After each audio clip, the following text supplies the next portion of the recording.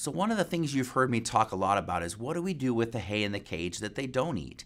They're going to eat a large percentage of it, but it's very, very normal for them to leave some stems or to leave some smaller parts of the hay. I don't want owners to automatically think they should remove that. We want to stimulate that animal to ingest the majority of that hay. But if that hay becomes wet or soiled, then we can potentially run into other quality factors, and at that stage in the game, we will want to remove that hay.